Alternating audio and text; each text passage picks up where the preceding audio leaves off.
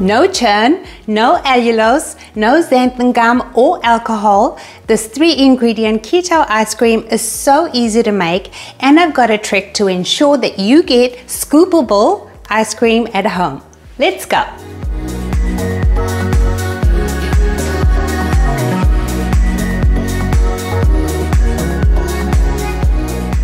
We're sticking as close to the traditional method of making an ice cream as possible, which is just cream and condensed milk, right? In doing my research, I wanted to use ingredients that everyone in the world can find. And that's when Gemma from Bigger Bolder Baking's recipe caught my eye. So we are converting her recipe, as she does use sugar, to keto, and we want to make it sugar-free. She does have a gazillion ice cream recipes on her channel, so I do hope you pay her a visit. The link will be in the description box. If you haven't made a keto ice cream before, the historic problem is that it does tend to freeze over into a block of ice. But we have all been missing a trick, and if you follow my advice given in this recipe, it will be a thing of the past.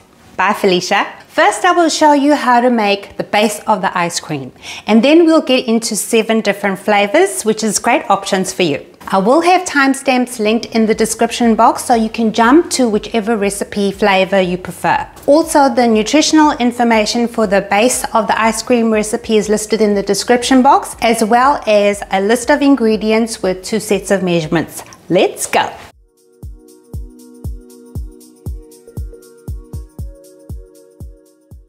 Over a medium heat, add 2½ cups of heavy whipping cream to a deep pot, then 2/3 cup of sweetener and 3 tablespoons of butter. You're going to let this simmer, stirring occasionally. You will see it come to a boil, and this is why you need a deep pot, so it doesn't spill over.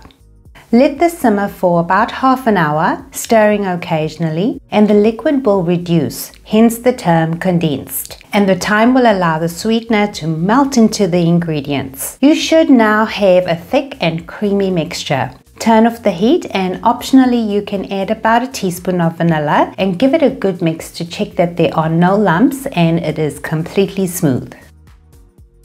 Your condensed milk will need to cool down completely, and I'm using a glass jar to store mine. Here I'm just showing you a trick if your condensed milk is still lumpy by simply straining it. Let it cool down to room temperature and then store it in the fridge, and it'll keep for about 2 weeks.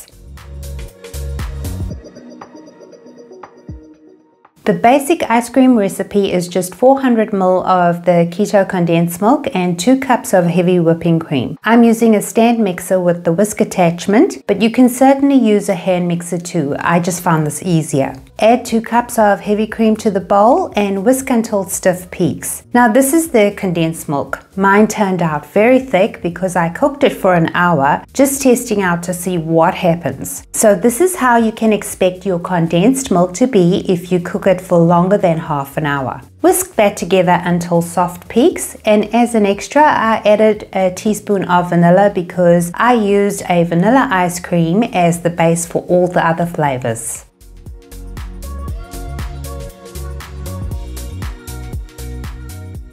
Next, we will add the mixture to a container that is freezer friendly. I first added mine to a piping bag and used this brownie pan for portion control, as each casing is about 1 scoop of ice cream. You will notice that I'm not compressing the mixture at all, just trying to fill the spaces. So even if you're using a spoon, just lightly dollop it into the container. And if you don't eat any while doing this, you should get 12 scoops. And yes, I got 11. Because I'm using a baking pan, I covered it with saran or cling wrap, so do cover yours. And this step is only if you're preparing it in advance. At this point I froze it because I wanted to test how long it takes to defrost to get to the scoopable ice cream phase, and the answer for me was half an hour. So if you are making this in advance, you would freeze it of course and then defrost it for half an hour on your bench top. So if you really want to freeze it, you would only need to freeze it for half an hour, and then if you've meal prepped it and it's in the freezer for a number of days, it would just need to defrost for half an hour as well. When I tested this recipe, it was 16 degrees Celsius outside or 61 degrees Fahrenheit. So you will need to gauge in your location, because obviously it's going to be hotter or colder. It will affect that half an hour gap. This is the ice cream straight out of the freezer, and you will notice it is not a block of ice, even with no defrost time. Now that we've made our vanilla ice cream, we have 6 other flavors to show you. The recipes for these flavors, I mean quantities, will only cover 1 to 2 scoops max, because most of us are either doing keto alone or with ourselves and a partner. If you have a favorite flavor and you want to make the entire batch that flavor, say mint chocolate chip, you would need to multiply the mint chocolate chip ingredients accordingly. If you need help with this, drop me a comment below and we can do the multiplication together. Fun times.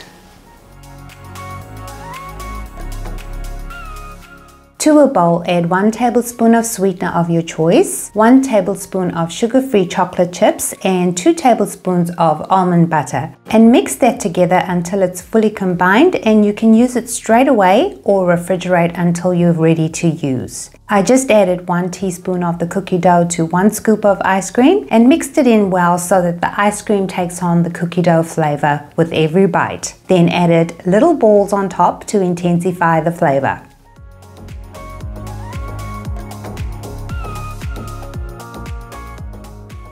For the peanut butter chocolate, add 2 tablespoons of organic peanut butter and 2 tablespoons of sugar-free chocolate chips to a bowl. And yes, I mixed in a tablespoon of the white just for variation. And here you will notice I didn't add any sweetener, as it is down to taste. Once combined, it's ready to use or cover and refrigerate. And when I was ready, I added 2 teaspoons of the peanut butter chocolate mixture to 1 scoop of ice cream and combined that so the ice cream takes on the flavor. Then another 2 teaspoons to get more of the mixture in, and finally 1 tablespoon of organic peanut butter to intensify the flavor and change the color of the ice cream. Little dollops of peanut butter chocolate mixture on top, and you can create swirls if you like as well.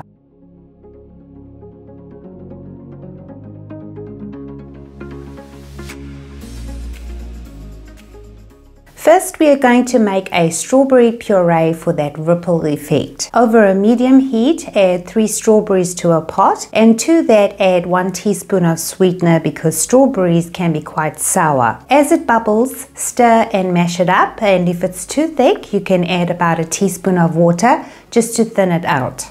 This only takes 5 minutes to make, and you want to let it cool down completely before use, and even better, refrigerate. When it is cooled, I added 2 teaspoons of the strawberry puree to 1 scoop of ice cream, and this is a keto sugar-free cookie. I used half the mixture to make this giant cookie, and if you want the recipe, the link is in the top right corner of your screen.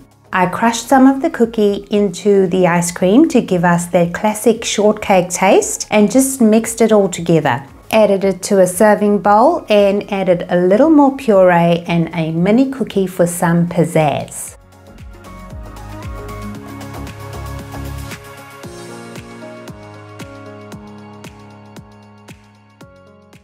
Over a medium heat, add a 1/4 cup of raspberries and 1 teaspoon of sweetener. As it bubbles, stir and mash it up further, and you can add a couple teaspoons of water to thin it out if it gets too thick. It's ready when the sweetener is melted and you have the consistency you're after, which is like a thin jam. Do let it cool completely before use. It would be even better to refrigerate it first. I then added 2 teaspoons of chopped pistachio nuts to 1 scoop of ice cream and mix that well.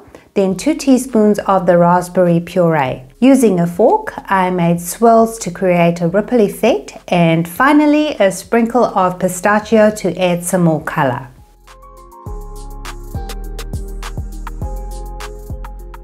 I chose to use 95% chocolate for this recipe, but you can also use sugar-free chocolate chips if you wish. I just want to show you a variation because we have used chocolate chips in the other flavors. I added a 1/4 teaspoon of peppermint extract, and alternatively you can also use fresh mint if you like. Then I added a 1/4 teaspoon of green food color.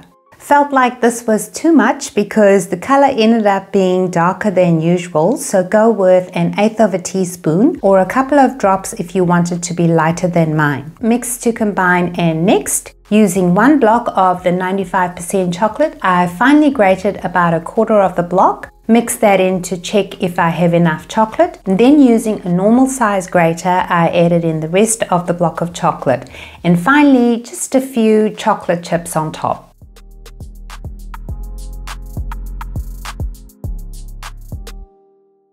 I added 1 teaspoon of cocoa powder to 1 scoop of ice cream, a pinch of salt to bring out that chocolate flavor, and 1 tablespoon of chopped walnuts. Mix together, and you can add a sprinkle of chopped walnuts on top if you like. Now that you have mixed in your preferred flavors into the ice cream, give it a taste and see if you need to make adjustments. And now, do you freeze it or what? If you plan on eating it within the week, just refrigerate it and it'll keep for up to a week. You will get beautifully scoopable ice cream, and this ice cream has been in the fridge for 2 days now. It's so scoopable, it's beautiful. I hope I have convinced you that you can make sugar-free ice cream with just cream, butter and sweetener, which is normally staples on the keto diet. If you haven't worked it out by now, the trick is that we shouldn't be freezing sugar-free ice cream. We should be putting it in the fridge. I hope you get to try it and let me know if you want other flavors. Thank you so much for watching. Stay safe. Hey! Thank you. And be well. That's my ice cream. My ice cream, claimed it 20 minutes ago. Thank you. I claimed it days ago. My ice cream. Thank you. Rude.